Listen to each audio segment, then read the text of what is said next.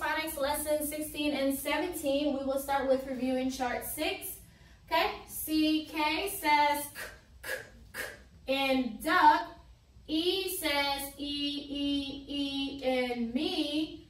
O says o in go.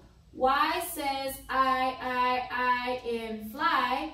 AY says a in pray. ST says st in stop. PL says pull in plane. FR says fur in frog. TR says chur in train. SH says sh in ship. TH says in thick. TH says the in this. BL says bull in block. CL says coal in clock. FL says full in flake. GL says gold in glue.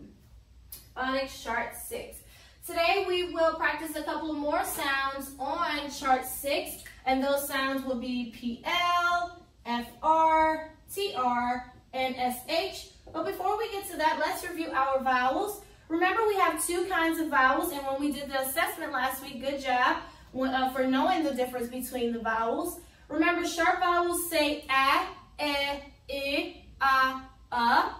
And the rule is when there is one vowel in a word, it is a short vowel. So we put the smiley face above it to show that it is a short vowel. So when we put that smiley face, we say the vowel says either a, I, or depending on which vowel it is.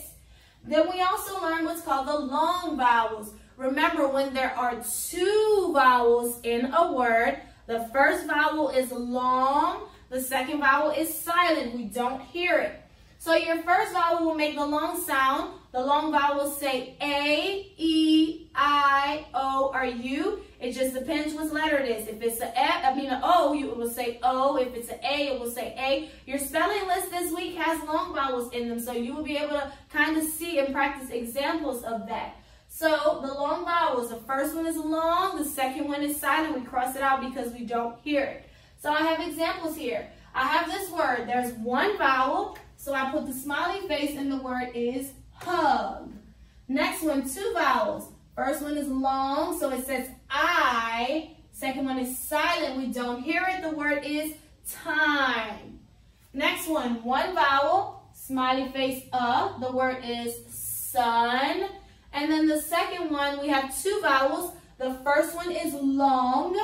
Second one is silent. We don't hear it. The word is name. So, and I told you that this rule will apply to all words. Even when we start to read the words with special sounds, we still have to know how to mark these vowels. In your book, it tells you that. Circle the special sounds and mark your vowels. So let's go ahead and look at these words here with new sounds. PL, pull. FR, fur. TR, trr. And SH, sh. So let's look at the first word. First thing I do is circle my special sound, which will be PL, pull. And then I have one vowel, so that's a smiley face, Can you tell me the word? Plus. Next one. I have special sound SH, sh. Two vowels, so I make this A long. It will say A. Silent E, don't hear it. Word is shave. Next one, special sound TR, trr.